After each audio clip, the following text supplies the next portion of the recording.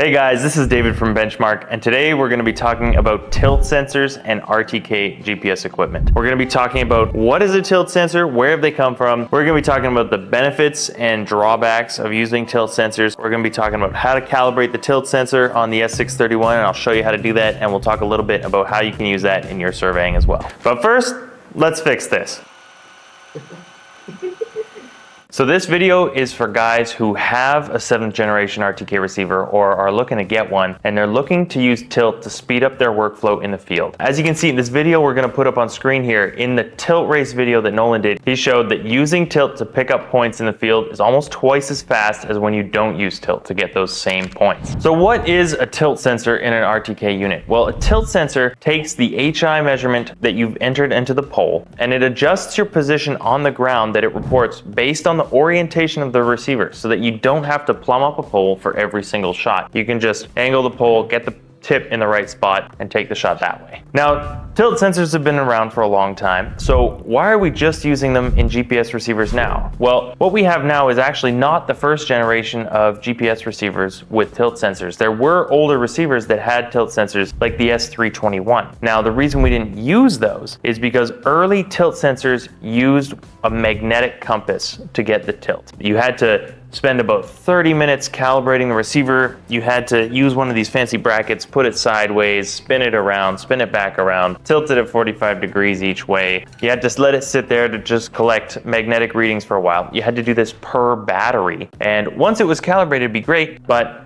the calibration process was so painful that no one really wanted to do it. Now, the other reason people didn't used to use tilt sensors was because of magnetic declination. Now, these tilt sensors with magnetic compasses were usually good to about plus or minus 15 degrees. And what that meant was you could tilt your pole 15 degrees and get the shot, but it also meant that as you approach 15 degrees magnetic declination, like we see in Western Canada, like you see in Northwestern United States, the calibration would be impossible to do because the receiver would always have more than 15 degrees error in what it was seeing. Now, the other reason people weren't using tilt sensors very much when they were magnetic tilt sensors was because the tilt sensor required that magnetic calibration. Anytime you moved more than, let's say, 20, 30 miles, that whole calibration process had to get redone because the magnetic declination of the area would change and your calibration would go out the window. An inertial measurement unit, or an IMU as people usually call it, is the same type of technology that they use on submarines to get navigation. And with an expensive enough unit, you could have a receiver that you could take indoors and it would take that RTK position, use the inertial measurement to take it through and give you good measurements everywhere. So IMU is the same kind of technology that's used a lot in the marine world, a lot with submarines. And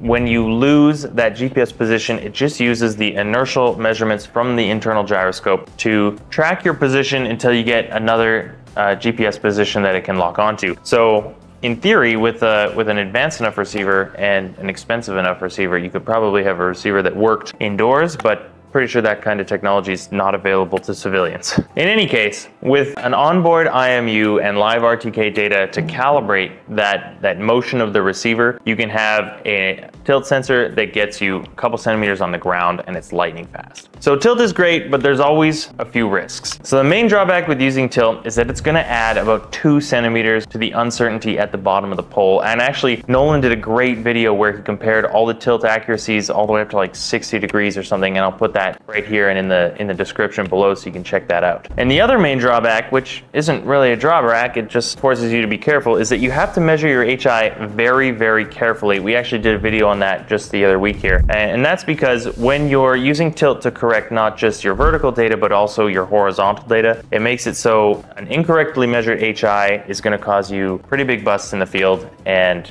you can't reprocess it. You just got to go redo the job. With all that said, the tilt sensor on the S631 is incredibly easy to use, very easy to set up. So let's show you how to do that. All right, so we're out here. We got our 7th generation RTK receiver from Hemisphere GNSS right here. We got Field Genius Android up and running on this tablet. I got a fixed solution. I'm gonna show you guys how we can calibrate the tilt sensor real quick. So I'm just gonna hit this gear in the top right hand corner, and I'm gonna scroll down, and I'm just gonna make sure my HI is set properly, which you can see it wasn't. I have a calibrated pole here, so I can just see 1.8 meters is my height. So I'm just gonna enter 1.8 meters, hit OK. And now I'm gonna click on tilt correction, and I'm gonna turn it on.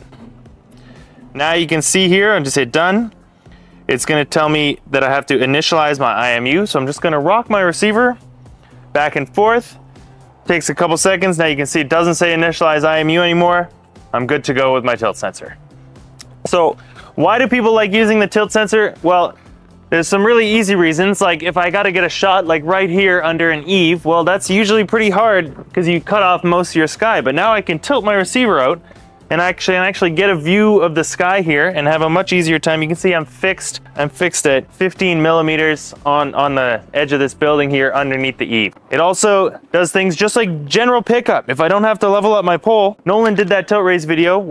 It's right here. I can just put my pole down, I can shoot a shot, and I'm good to go. I don't need to wait and level up the pole and hold it level while I get the shot. I can just put the pole down and go. If you need to get a point and someone's parked over your point, you can take your pole. You might be able to get it underneath if they've parked just on the edge here, and you can still get an accurate shot. And also, if you're doing like a quick topo and you're trying to drive it with a quad or something like that, you can put the receiver on the quad, you can measure the height of the receiver to the ground on the quad, and you can drive it, and that tilt sensor will compensate for when you go up hills, when you go down hills, when you turn corners, everything like that. You're not misreading your topographic information just by reading straight to the ground. So if you like what you see here, you want to see more about the tilt sensor in action, you can check out our tilt race video that Nolan did to show you just how much faster it is to store points with the tilt sensor. And if you want to see how easy it is to shoot a topo with the tilt sensor enabled, here's another video of him going out shooting a topo with it real quick. Thanks for watching. Have a great day.